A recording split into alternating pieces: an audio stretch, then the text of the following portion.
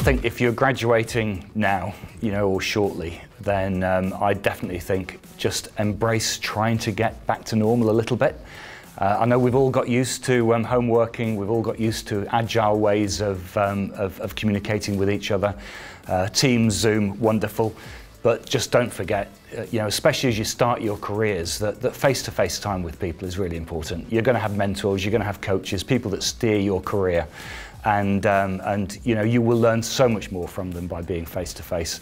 Our new world will be a hybrid, I'm sure, between home working and office working, depending on what you do in your careers.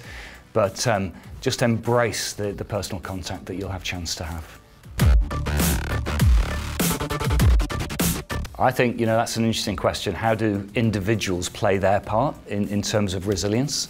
So I definitely think from a business point of view, businesses are going to have to behave differently, act differently as a response to COVID. There are certain trends, if you want to think of them like that, that are really, I think, important as for businesses, but for the planet generally. And you might think of things like, climate change and sustainability, the whole digitalization that we're seeing in businesses and beyond. And the response to the various kind of social issues that we're seeing more of. In the UK, we talk about the levelling up agenda and so on. I think in terms of resilience as you enter the marketplace, as you start your careers, I think about those things. Think about how you can play your part. Digitalization may be an easy one. No matter what you're doing in your careers, whether you're a lawyer, an accountant, or whatever, data and information are going to play a big part in your future, and so embrace it. Make sure that you're developing your skills in that area. Climate change, sustainability, the same thing.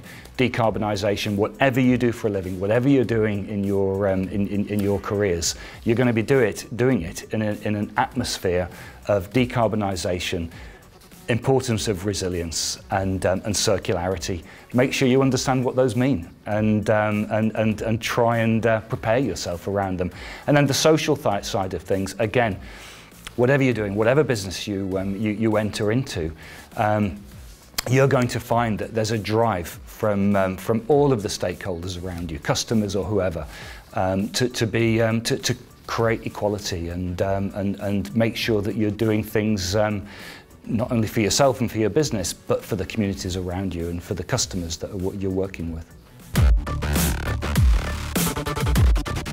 So I'm the executive chair of a large engineering consultancy, and we do some amazing projects around the world, whether it's large metro schemes, airports, but the thing that really inspires me is the next generation. And I've thoroughly enjoyed a career in civil engineering. That's my background, but my business, we're engineering and management development consultants.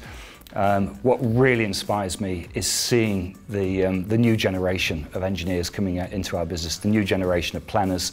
It's a different world. They are joining this this business. They're entering their careers in a much more digital world, a world which is much more attuned to social outcomes and the communities which we serve. And of course, all, as I mentioned before, in a world where decarbonisation is important. And so I just think it's massively exciting for them. And I love the fact that I've got a part to play in steering them through the first stages of their careers.